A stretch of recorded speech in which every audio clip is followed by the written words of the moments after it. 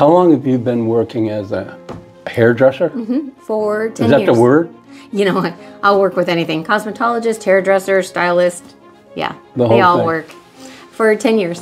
Well, almost 10. At 45, I decided I needed a career change. And I went to cosmetology school. Oh, you did? And for how long? It took me a year. And why did you pick that? Because I felt like corporate America was just sucking the life right out of me.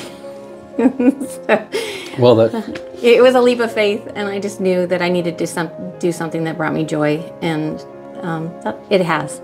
Would you say that you're a social person? Very much so.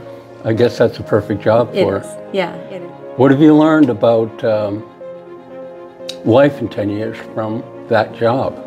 You know, it's more about taking that leap of faith to leave something secure. Like, I had a salary, I had a very solid situation, but it wasn't making me happy.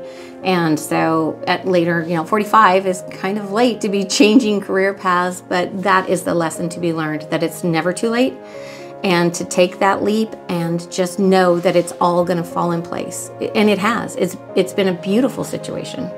Well, you already knew a lot of people, I think, before you went into that. That helped a lot, especially opening my own business in a small town. And I don't know, I never doubted myself. And I think that, too, it's the universe coming together. When you don't doubt yourself and you know you have this path that you're going to take and it's just going to be good, it's the universe coming together. You can make anything happen if you set your mind to it. At 20, I would have said no, but at almost 50, I'm like, I don't know, it's kind of liberating, isn't it? I never doubted myself for one moment that I wouldn't make this work. It never occurred to me that I would fail. Yeah, so it's Talarico's Hair Design. Yep. Rosanna, my cousin, and we started it. We're kind of like the background partners in it, but then Brooke, my daughter, it's pretty much family. And we are all independent. We don't answer to each other. We just use the space together. Do you feel like you did your true north when you got at 45, decided to go this path, do you think? Yes, 100%.